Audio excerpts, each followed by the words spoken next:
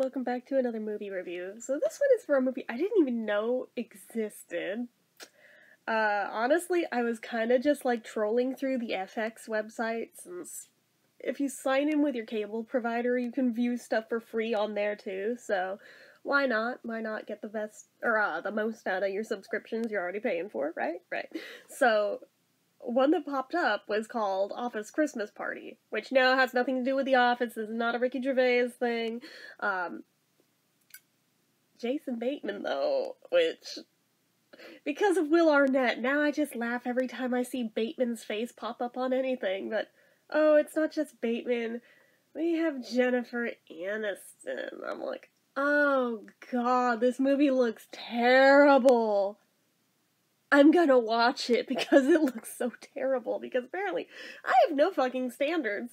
So I watched it, and honestly the whole vibe of this film gives off that like really early 2000s, quickly cranked out, practically shovelware, but is a movie type quality of really stupid humor movies. You know the genre. I know damn well you know the genre. Here's the thing, it was made in 2016, and it feels like that. And I was like, oh god, that makes it that much worse. Oh god.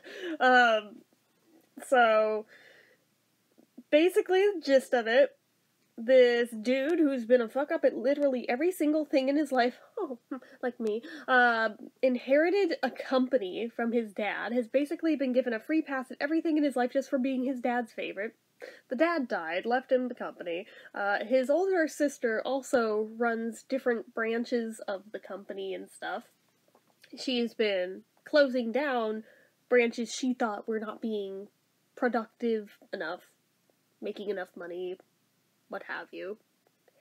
I don't work in the corporate world. I don't understand how this shit works, okay? But anyway, so she's being a heartless bitch about it, and is basically threatening to close down his branch of it, even though it was literally the father's branch of this company, if they don't increase their profit margins to something crazy like 13%, even though, like, the industry standard, at least in this world, is like 7, and he's like, dude, we grew by like 6.5, that's pretty close, and she's like, yeah, no, I changed it, so, by the end of the quarter, and he's like, the end of the quarter is in 2 days.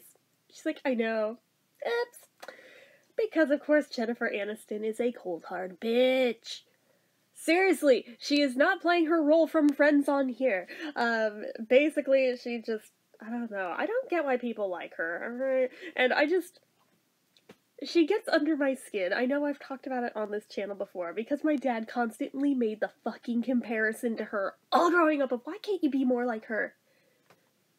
And my go-to answer was always like, because I'm already a Jennifer A. There can only be one, and it's me. As if this were like a battle to the death. But it's just like, yeah, fuck Jennifer Aniston, dude. Only just because of the constant comparison thing, and the fact that he still, to this day, likes her better than me, and I'm his own kid. But, I digress. So, yeah. That. She bugs me for that. I realize this is not her fault. She has nothing to do with my own personal family drama, but that aside, she still just bugs me because of it. So seeing her play a bitch in something like this, I'm like, I knew it! I knew she was a terrible person, even though I know this is a fictional role and not actually a reflection on her in real life in any way, shape, or form. But don't come at me in the comments. I know. I logically know. But it's just so easy to hate her in something like this. But anyway, so the dude's idea to save this company is he's going to go against his sister's wishes of not throwing a holiday party because she views it as an unnecessary expense, and he's just going to blow all of his money to throw the biggest party he possibly can, and invite like this huge head of industry dude that his sister basically viewed as like, it is a physical impossibility, so yeah, sure, if you landed this client, sure, I'll let you keep your little branch, but we all know that's not gonna happen. So of course he manages to make exactly that happen, Although, because his particular office branch is like a literal shit show of an office, the dude's looking around and is just not impressed, even with this crazy ass party. Until, shit goes down, and in the, snowblower machine, somebody accidentally puts a pack of cocaine in the snowblower machine and gets this dude high as a fucking kite. And in his highness, he decides, sure, I want to work with you, and has, like, the craziest night of his fucking life. I'm just sitting here watching this movie like, parties like this one cannot possibly actually exist in real life. Like, there's no fucking way. Like, this whole thing.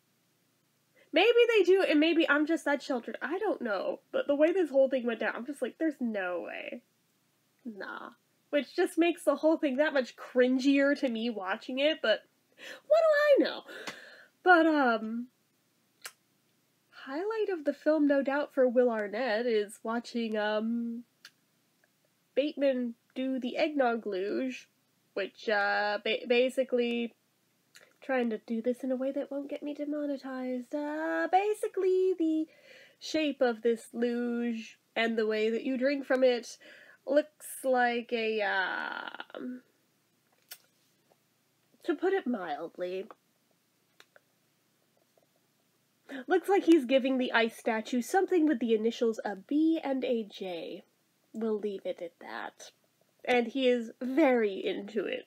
I'm just like, oh, I am positive Will has never let Bateman live this down ever, ever since. He probably has gifs of this that he, like, spams him with on a regular basis, just the way that he fucks with him. I have no doubt in my mind he has got these at the ready. But anyway.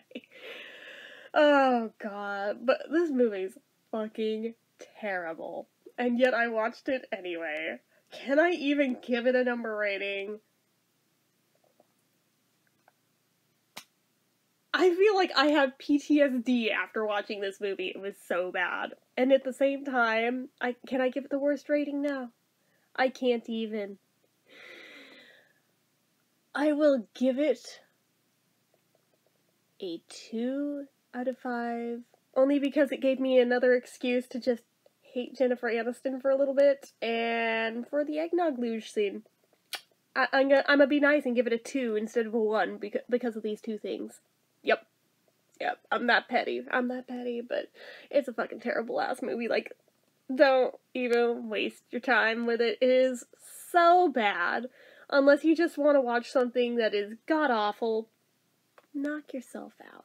Or if your brand of humor happens to be that genre of, like, early 2000s stupid movie, maybe you'd love it. I don't know, but the fact that this was made in as recently as 2016 and still felt like that and was still that awful, I was like, oh god, no, why are we still making these? Why? Just, Hollywood truly is out of ideas, like, holy balls.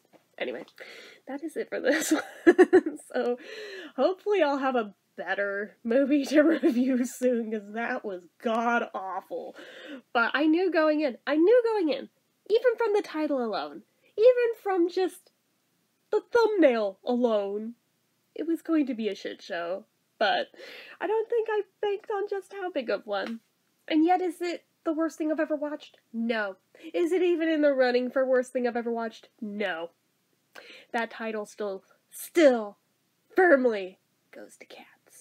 So anyways, that's it for this one. So as usual, you know what to do. If you like this video, go ahead and give it a like. If you're not already and you'd like to be, click subscribe. Hit that notification bell icon so you never miss an upload. Leave comments down below. Make sure you're following my social media accounts, my Facebook fan page, my Twitter, my Instagram, everything and more. It's all down below. And if you like what I do here on this channel and you'd like to help support it, get your name on the end card for a month from the time of donating. The donation link is also down in the description. Anyway, guys, till next time, bye-bye.